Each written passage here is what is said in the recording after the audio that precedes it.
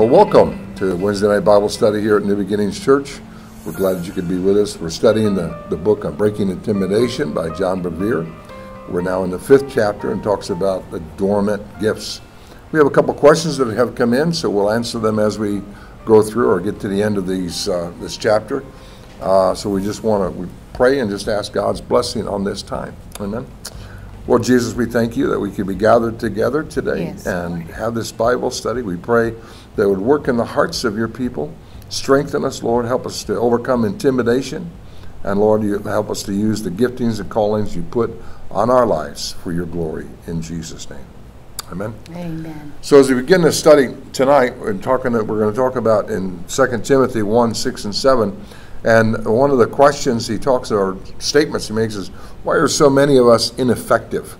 And I think that we've become ineffective by some of the things we come against or comes against us. So we need to remember what Paul told Timothy in 2 Timothy chapter 1, verse 6 and 7. 6 and 7. Wherefore I put thee in remembrance that thou stir up the gift of God which is in thee by the putting on of my hands.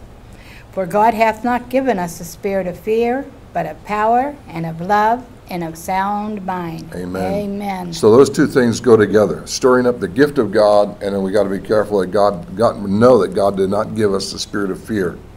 So the Greek word for stirring it up means to kindle afresh and to keep into full flame. It also comes to that place that we need to stir those things up like a fire needs to be stirred. So understand this, the gift does not work automatically. It doesn't just go all of a sudden you're walking on the street and say, oh, I got to go do something for somebody. It does come that way, but really it's our mind staying on God and saying, God, what do you want me to do, or how do I do these things? Okay. Edmund Burke in 1795 said this, the only thing necessary for evil to triumph is for good men to do nothing. Amen. And we've come across many things sometimes when we're good people, good men and women, and we talk about men tonight.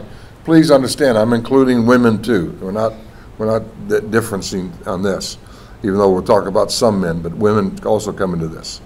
So we got to be careful that we don't come to the place of doing nothing. There are two questions we need to answer. One is, what causes the gift to become dormant, and how do we stir it up? And we're going to answer the second question later in the chapter.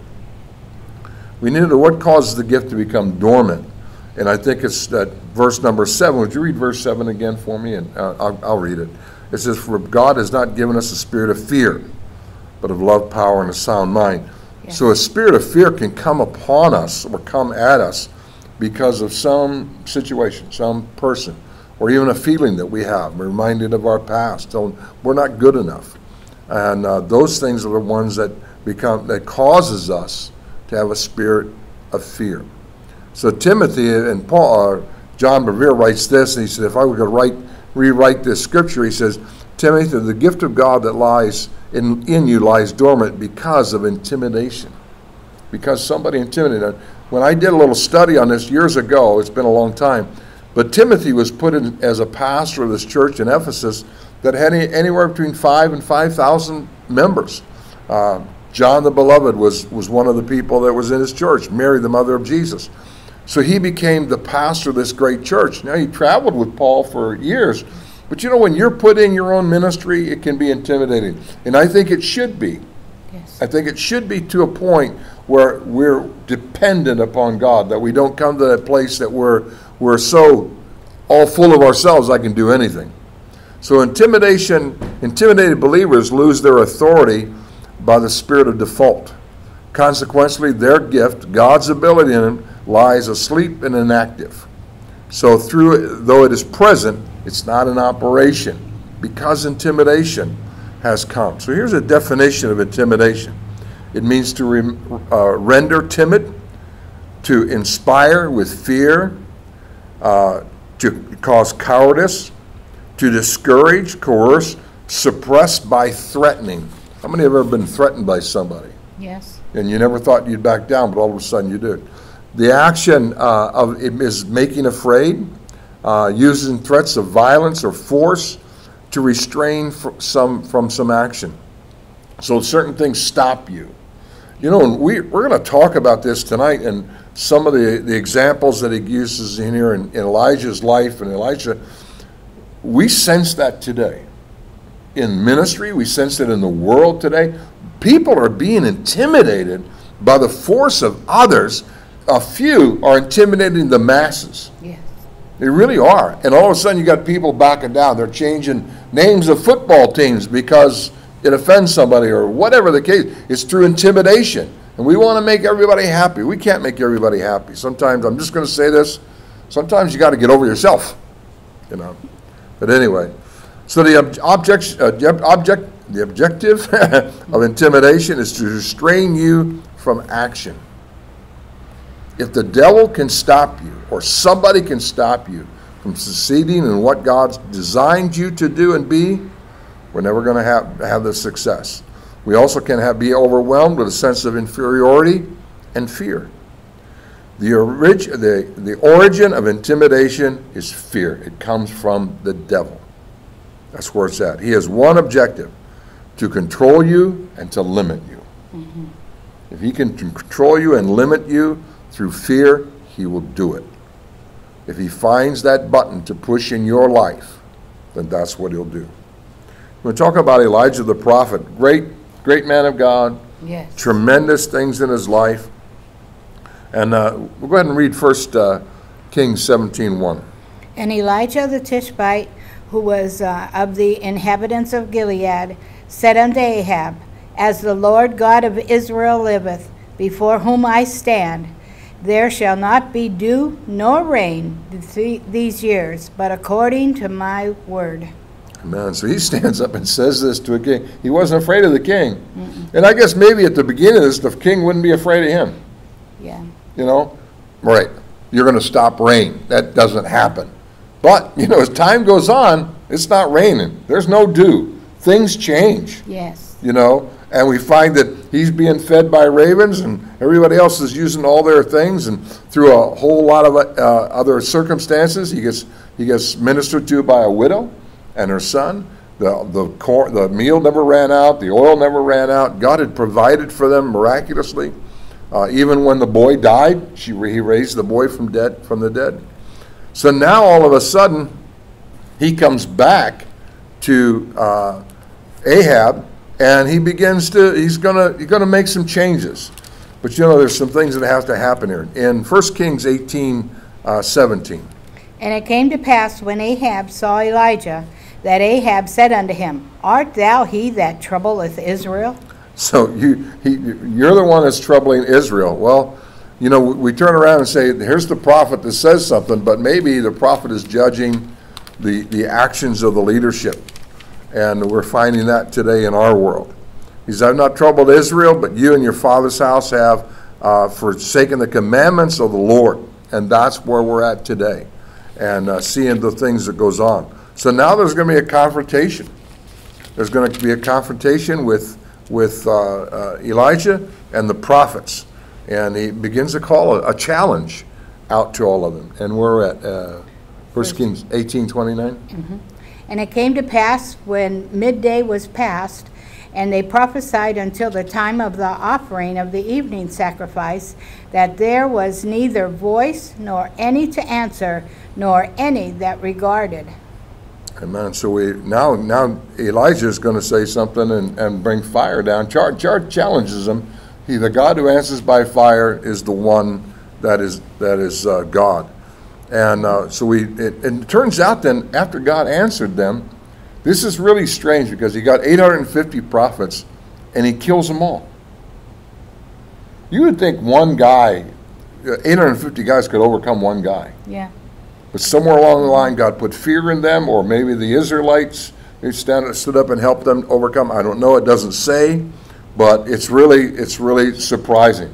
And then he turns around and says to Ahab, it's going to rain. Mm-hmm. Now all of a sudden something changes. But remember this. One of the things, before we could bring the refreshing of the rain, the altar had to be restored. What has to be restored in your life? Your relationship with God. Right. Your relationship with God must be restored until we can turn around and defeat the enemies of our lives. So there's a lot of things that have to be changed. So we need to do that. So we find that he runs to the city, and all of a sudden we find that Jezebel. My wife did a great teaching on Jezebel years ago. She did this for quite a while, and she understands that spirit of Jezebel. Not that she has one, but she understands the scriptures, and we can see it in people's life. And it's not just women.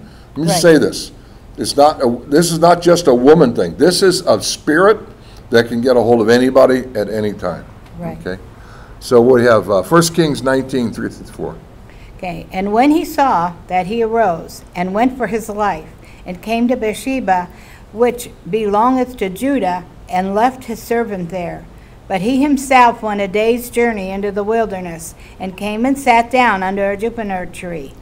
And he requested for himself that he might die, and said, It is enough now, O Lord, take away my life, for I am not better than my fathers. Would you read verse 2 for me? I forgot to give that to you.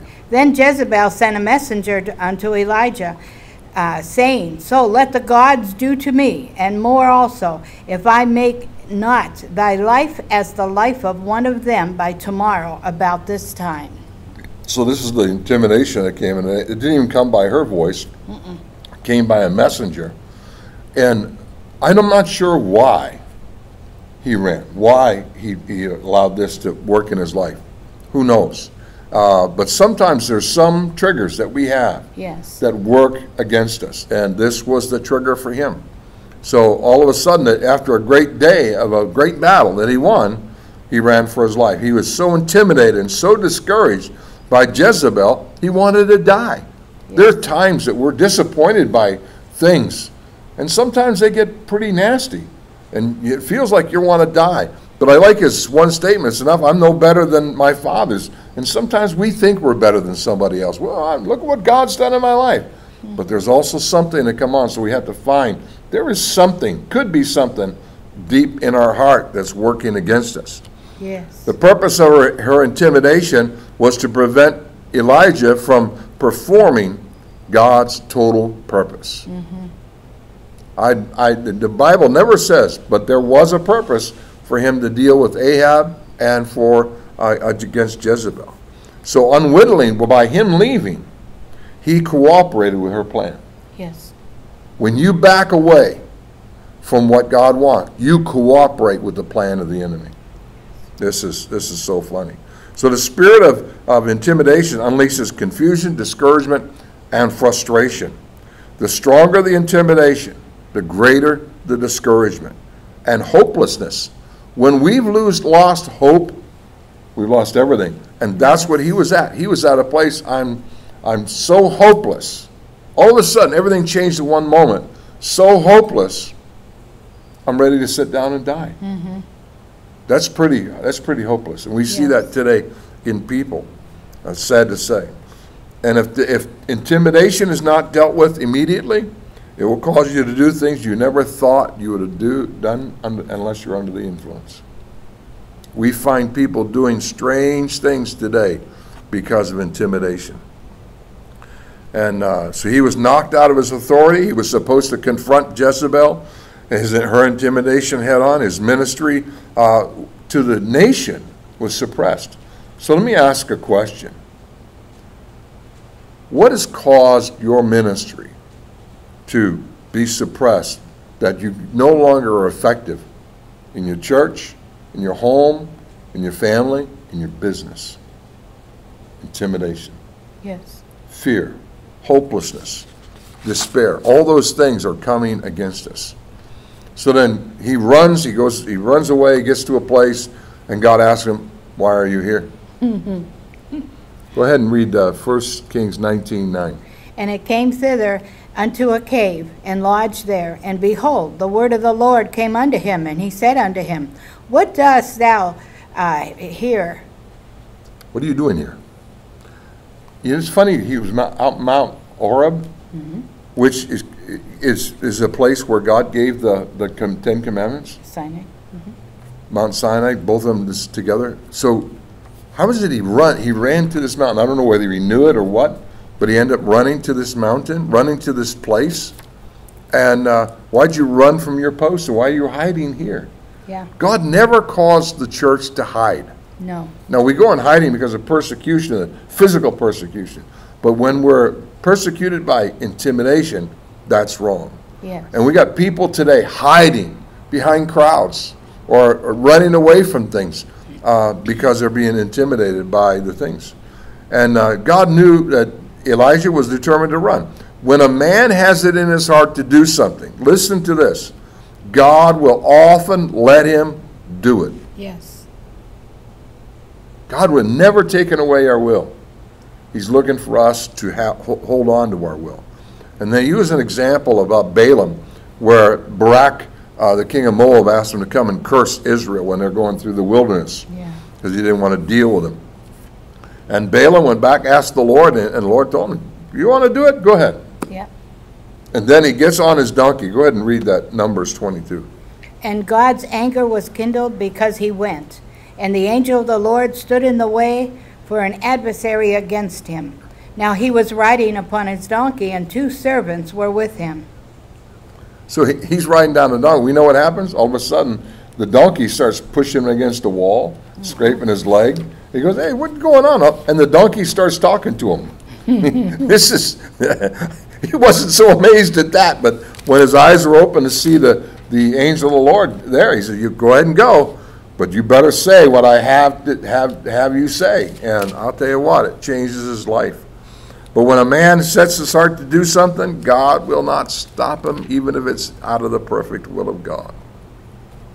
Sometimes we want something so bad, we pay a great price for it.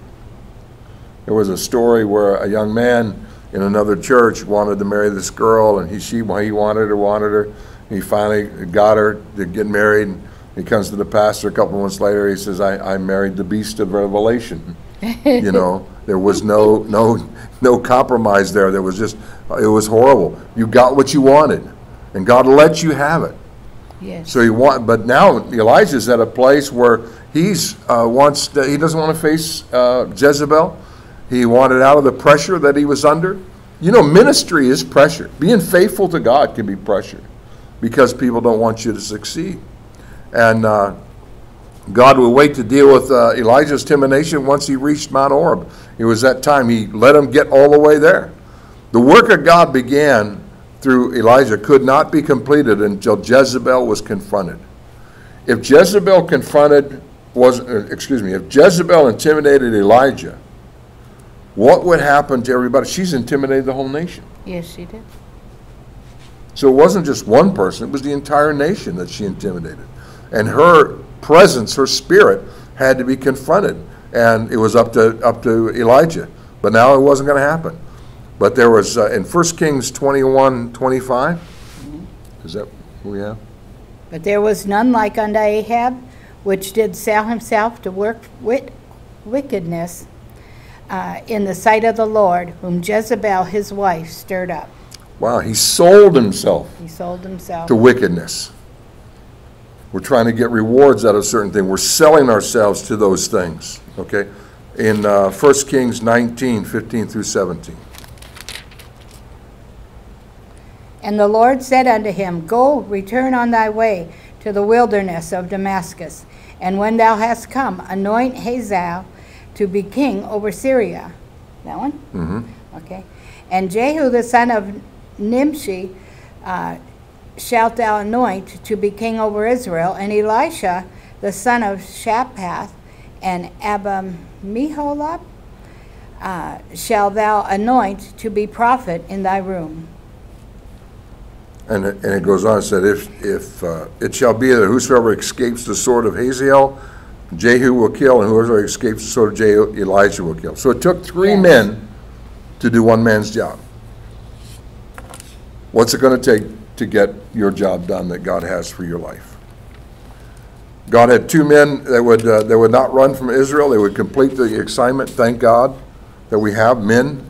You know, and when the Bible said that Elijah said, I'm the only one. God said, I got 7,000 that's not bowed their knee in Israel to this. So even today, There's thousands of men and women who've not bowed their knee to intimidation and to the times that we suffer today. So there are those who bear a title of pastor or leader, and yet they can be controlled by manipulation and intimidation from others. Yes. They can be the wives, the associates, the board members, deacons, elders, intercessors, all so forth. But here's something that John Bevere brought out, and I never thought about this until it also happens in the homes. Parents can be intimidated by their children. Yes, yes. We're pressured. There comes a time we got to stop it. Husbands can be intimidated by their wives, and wives can be intimidated by their husbands. We have to work together to balance the home. When Elijah ran from Jezebel, Elijah took with him the courage of the people of Israel. All of a sudden, everything that they believed in was gone. And when a leader falls, the hope and the power, the life of the people seem to fall too. Yes. You know, we've seen that in the past. And when we think about ministry, we turn around and we've seen people in ministry fall. People just want to quit God. They want to, well, if they can't make it, listen, every man, every woman has to deal with God, deal with sin approaching your life, whatever it is. We got to deal with it. And we have to learn to overcome. And it's the same within the home. If the father's not in the right standing with the Lord, you see the family just go wayward. Yeah. You know. We have to be in that place. So when we're intimidated, we give up our position of authority. Consequently, the gift of God to serve and to protect lies dormant. It becomes inapt. When we end up unintentionally furthering the cause of the one who's intimidating us. There are many Old Testament accounts of God's people backing down when they should have pressed forward. 1 Corinthians chapter 10, verse 11. Now all these things happened unto them for examples, and they are written for our admonition, upon whom the ends of the world are come. And so it's there for our encouragement to learn lessons. We have to learn from people. We have to be teachable all the time. We have to come to that understanding. And go to Romans 15, chapter 4, or 15:4, excuse me. For whatsoever things were written after time were written for our learning, that we through patience and comfort of the Scriptures might have hope. Amen. So I have a couple questions for you. Who's intimidating you? Who's stopping you from fulfilling? Is it a thought? Is it a word? Is it a person? Or is it your own feelings? Yes. Because sometimes it gets in us so much. It's ourselves. We battle with ourselves. There's three people we battle: God, the devil, and yourself. And the devil will use yourself on yourself. Yes. We look at cities. Listen to what I'm going to say. We look at cities, government, businesses that are being intimidated by a few of our society today. It's the spirit of Jezebel. Yes. Everything, Jezebel was against everything. It's only what she wanted. Yes. Not what was necessary for the land, not for the comfort of everybody else. It's the spirit of Jezebel. And we need to break that spirit. It's a spoiled child, exactly. We need to break that spirit and break that intimidation over our nation in the name of Jesus Christ. Amen. By the blood of Jesus. Yes. We need to take a stand for those things. And it's so powerful so that we come to that place. So I hope I answered the questions that you may have on your mind about some of this. And I know we got a lot more to go through, but just a couple of real quick questions. When Elijah commanded the king to gather the 850 prophets with the whole nation, wasn't that challenge and intimidation on the king? Probably, but you know, he said, "What are you going to do? I'm going to bring 850, and they're going to do their thing. You're going to do yours, and you're one man." He's not worried. You know, we're not worried about one man. We're worried about 850. Yeah. The problem was this man of God, the 850 should have been worried about him, and they ended up being worried about him. And so we have to come to that place. And isn't it interesting that Elijah ran for 40 days and 40 nights to Mount Horeb of Sinai, the Mount of God, the city where Israel received the law. And I think that is amazing. We have to come back to the law of God. Yes. As we begin to walk our life and do the things, when we get messed up or we're at a crossroads, stop, don't make a choice until you go back. What's the last thing God said to me? Yes. Where do I find that? And we need to build that relationship again with God. And I don't know that it demise somebody else, did it diminish his character. I think it really diminished the power of God in his life. Because how much greater would it have been for Elijah, one man, stand up and, I don't know whether he would have cursed her or spoke a thing or fire come down from heaven that would have destroyed, would have really turned Israel back on its feet toward God. But then later on, it was in a battle that Jehu says, hey, throw her down from the balcony. Who'd be for God? Throw her off the balcony.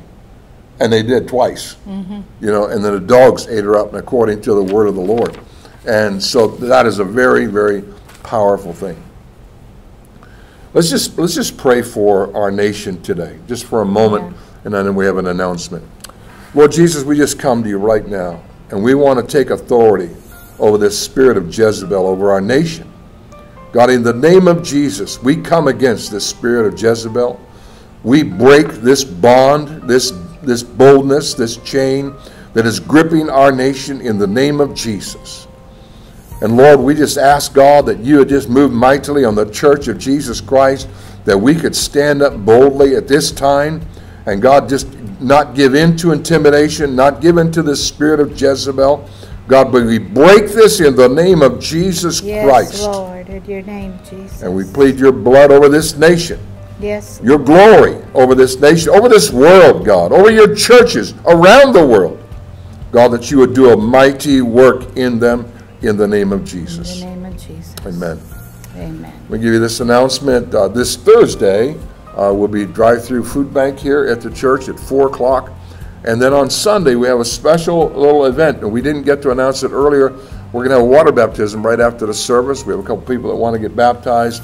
And so Pastor Matt and I he'll be doing his first water baptism down here at the lake at Avonia. So please join us for that.